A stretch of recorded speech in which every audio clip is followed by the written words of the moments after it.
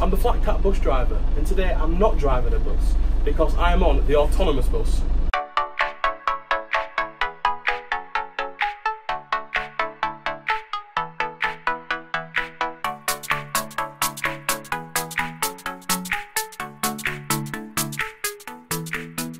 I'm with Jim Hutchinson, the CEO of Fusion Processing.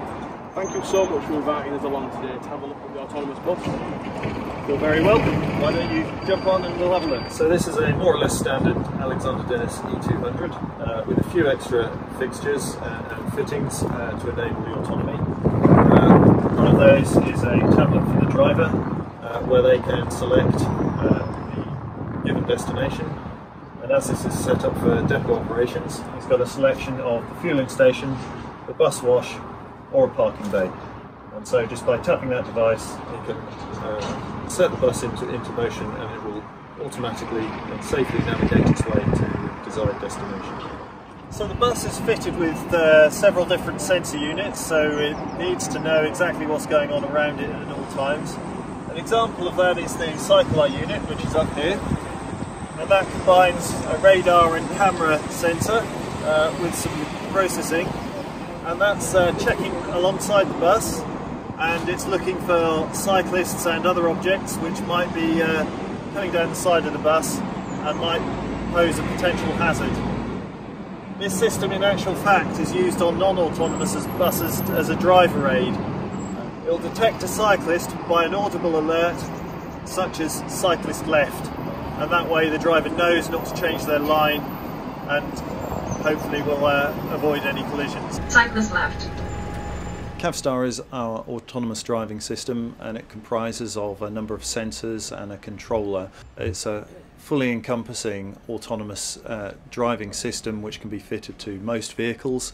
Cavstar uses its various sensors and it builds up a picture as it progresses on its course, so it can determine where everything is, where the obstacles are, and it uses all of that information to both determine exactly where it is, but also what hazards there might be around it that it needs to avoid, take evasive action or stop for. There's a lot of advantages to the technology, and one of those being safety, another being efficiency, and they work very well with a safety driver in place, and there's lots of advantages to retaining a driver, taking a management role, looking after the safety and comfort of their passengers. I'm with Dennis. He's a safety driver with this vehicle at Stagecoach. So good morning, Dennis. Morning, Sean. Nice to meet you. Nice to meet you too. Can you explain your role as a safety driver with this vehicle? Certainly.